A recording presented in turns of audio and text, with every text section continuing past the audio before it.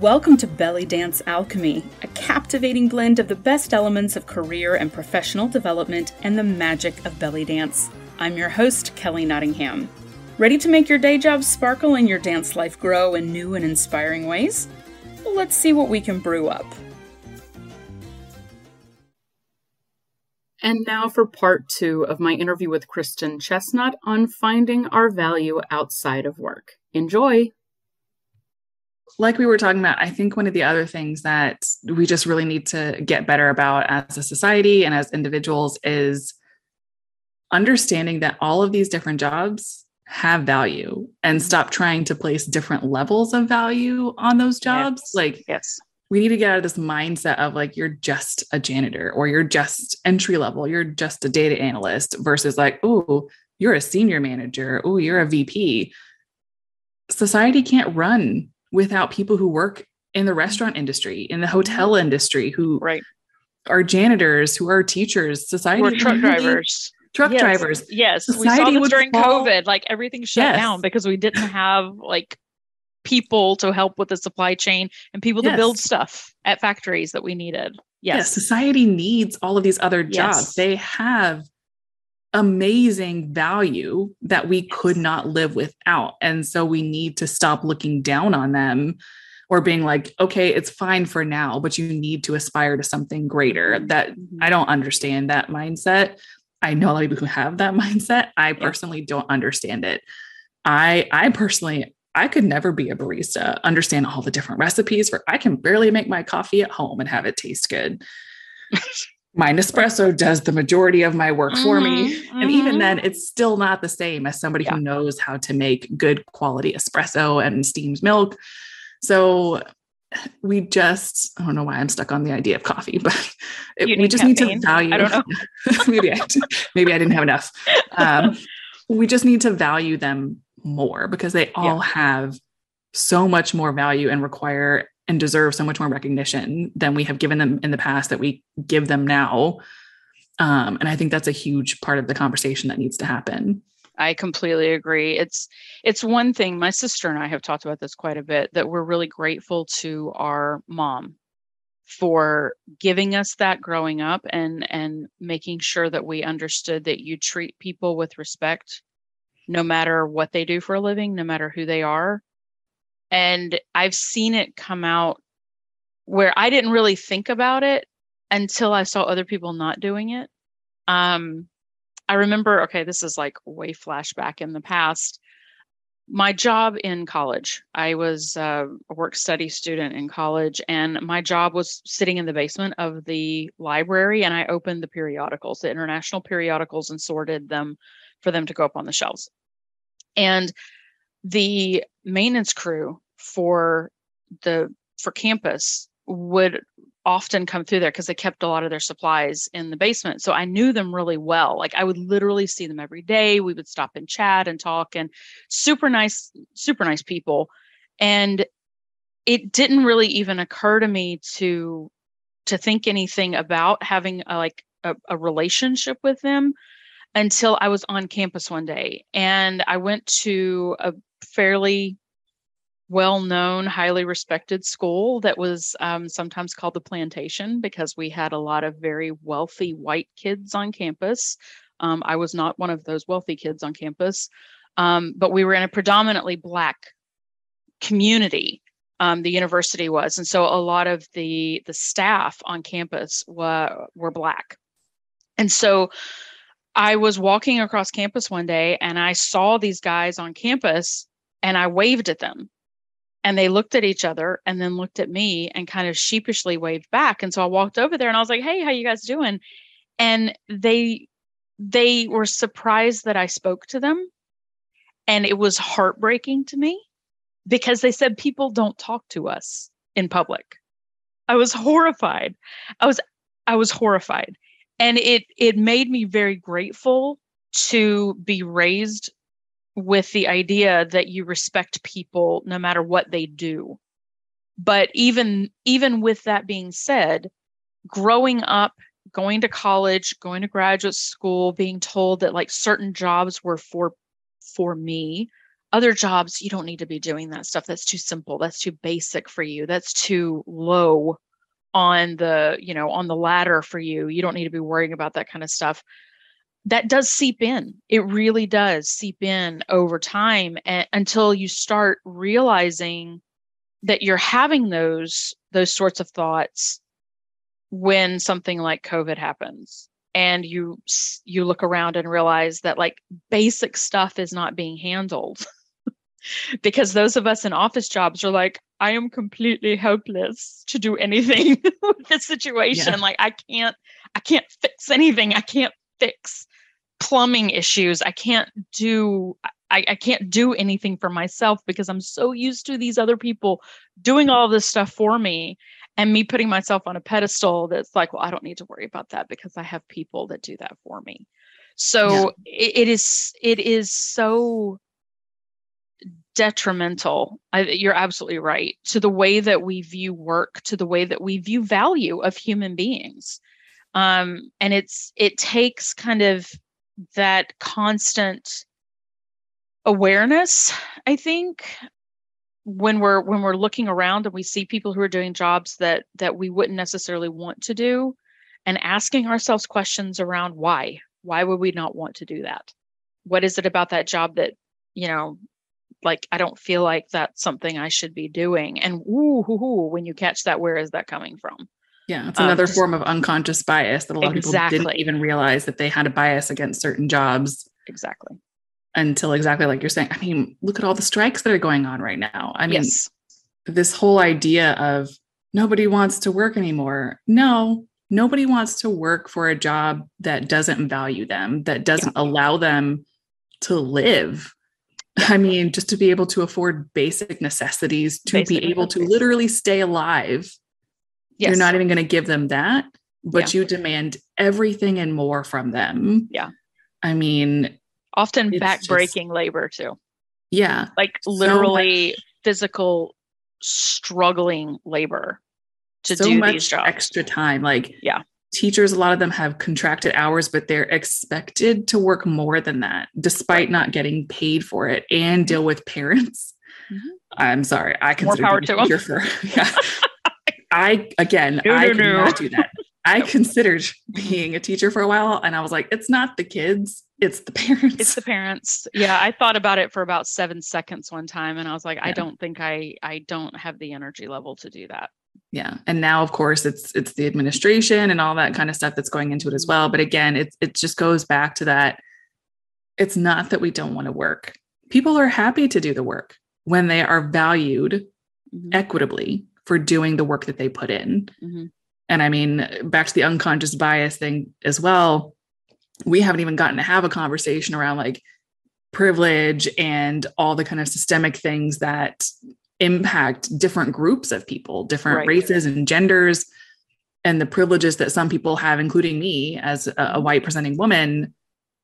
Again, kind of going back to my earlier comment about being privileged to be comfortable with where I am, but that's because I had a lot of privilege growing up. And it kind of goes back to why so many different jobs also are valued, should be more valued, is because not everybody has access to move into these other areas that we quote, like are just quote unquote so much better than other jobs, but we're not going to open up opportunities for everybody to then be able to access those job paths. Like that's not fair. Anyways, again, another tangent for another conversation. We're just going to have to book more time with you, dear.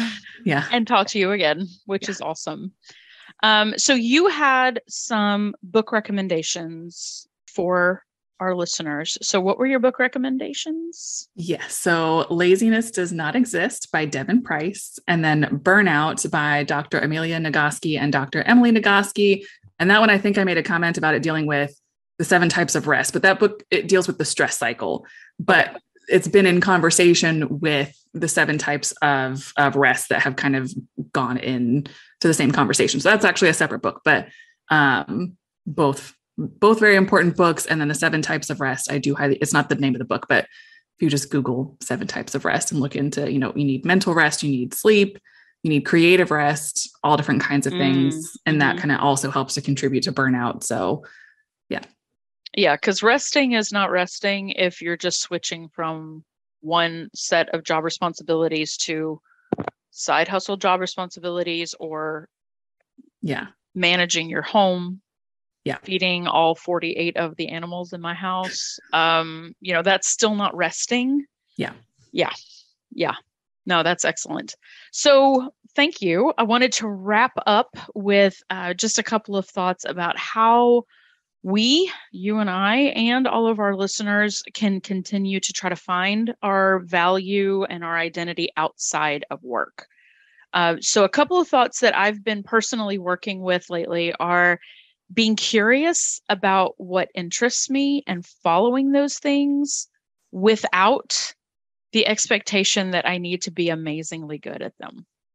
That is tough because I'm a perfectionist. And so it's like, I want to try some new hobby, and I'm like, oh, I'll try this new hobby and maybe I can make money at it. And maybe I can turn it into this whole big thing. And maybe I can become like an Emmy award winning, whatever. Instead of just saying like, I might be horrible, and that's awesome to be horrible at something. And just to allow that curiosity to come out as something that is valuable within ourselves. And with that same idea is catching those judgment thoughts of when I'm not doing enough, or I don't feel like I'm working fast enough, or I didn't get this done today, or the judgment thoughts that go with transferring my to-do lists. And you've seen my to-do lists. They're ridiculous. Transferring the to-do list onto the next day's to-do list, and then being like hateful with myself for not getting it all done, even though no human being on the planet could get all of that done. But catching those judgment thoughts whenever they're happening to say, whoa. I'm doing enough. I am enough without even doing. I am enough. So those are things I've been working with. I don't know if you have any tips or ideas that you would like to share with everybody on finding value and identity outside of work. Yeah, I think the biggest tip I would offer is to first just kind of reflect on what you really want, what brings you joy. Because again, kind of like we were talking about earlier, for some people that will be work. Maybe they are working in a nonprofit that they're really passionate about, or maybe they're working in government and pushing policies that they truly believe in, or maybe they're an instructional designer and they love it. And that is absolutely where they find the value in their life. And that's totally fine. But also just be okay with the fact that work, whatever it is, doesn't have to be what your value is. Figure out what brings you joy and make time for it. So again, like I mentioned, for me, I fell in love with reading. And so I always make tons of time for it. I absolutely get heat from it. Visiting my family, I'll always have a book with me. Sometimes I prioritize staying in to read a book because that's just really what I want to do, as opposed to going out. And that's okay. And I'm the same as you. Like, I am also a perfectionist. And so I'll try like watercolor painting. I'm like, I can do this. This will be my new creative outlet. And yeah, I absolutely have in the past had a terrible record of being like, I'm not immediately good at this, which who's immediately good at something the first time they try it? Nobody. And just finding the joy in trying new things and being okay, like you said, with not immediately being good at it.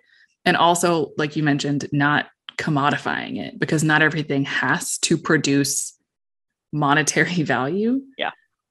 It can bring joy, and that is value to my life. Yes. And so I think that's kind of the first thing, is evaluating what brings you joy. Is it work? Great. Then that's what you can focus on. Is it traveling? Fantastic. How can you make that happen more with whatever means you have? Is it reading? Is it painting? Is it just, I want to try every single craft possible, figure out what it is and figure out how you can make that happen. And then I think it's just the other thing, like I mentioned, is setting boundaries. And I know that it's incredibly hard because, again, I'm still not perfect at it in any way, shape, or form, but turning off your work phone, or not even having work on your phone in any shape or form, if you can avoid it, if you're able to leave it off of your devices. If you prefer to have a flexible schedule, fantastic. If you want to work a couple of hours, do something else, work a couple more hours, especially if you work remotely, if that's a possibility, again, fantastic. If that's what works for you, you don't have to force yourself to stick to a schedule. but just figuring out what those boundaries are and setting them and doing your best to stick to them to make sure that you have time for what does bring you joy. Yeah, I'm so glad that you're saying this too, because as you were just saying that, it reminded me of how difficult it can be sometimes to even remember what brings us joy, because we get so used to not even looking for it anymore, and expecting it to be something that costs money or expecting it to be something that's complicated. I love to take a walk and in my neighborhood. And so sometimes it's like, it's Houston, it's hot.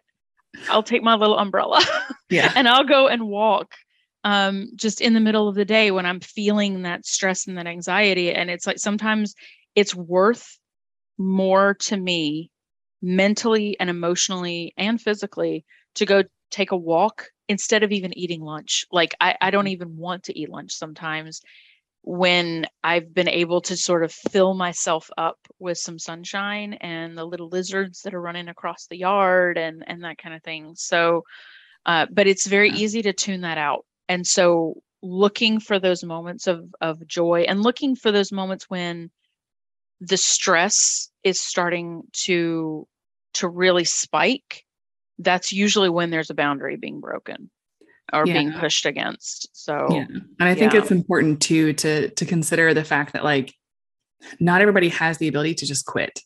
I hear that a lot now from like career coaches and the people like, I'll help you break into tech so that you can make 6 figures. And it's not possible for everybody to just quit a job, or people who are like, oh, I would never work at a job that just drains me or makes me cry. That's not a possibility. Sometimes you don't have the choice. Yeah. You don't have a choice for whatever reason, either again, like maybe it's just, you've been trying to apply and you can't get anything else, or maybe you can't just up and quit without other possibilities. And so again, I think that's where that boundaries piece comes in, that again, if it's possible, figure out what boundaries you can set. Because again, some jobs will absolutely push those. And in some jobs, you can't set the kinds of boundaries you want, but figure out where you can set a boundary and try to stick to them and find ways that help you, that bring you joy, that help you de-stress, so that you can essentially like survive, unfortunately, I think is the way to put it, in that job. And hopefully eventually find something else, but also kind of addressing that narrative around like, just quit.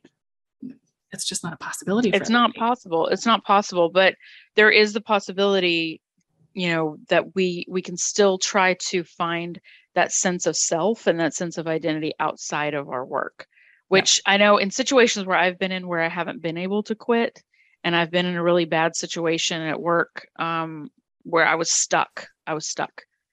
Giving myself that space of saying, I am not what I do. I am not, this is literally a means to an end for me. I do this so I can buy groceries and so I can, pay to put gas in my car so I can get to my job. But finding that larger purpose in my life, which is helping others, that helped me to be able to get through those periods until some time and opportunity opened up that I was able to then make a different choice with work. I think I told you, at one point in one of my jobs, I was so stressed and miserable. And the company, a lot of companies did this, but the company was pushing out this narrative, just take care of yourself, make yourself a healthy meal, everything's going to be fine, while also piling on extreme amounts of work and short deadlines to every employee. I was not the only one feeling that way. And so I was like, okay, I'm going to take the time for myself and I'm going to make myself a healthy breakfast this morning. So I got all the ingredients. I was like, I'm going to cook a breakfast hash.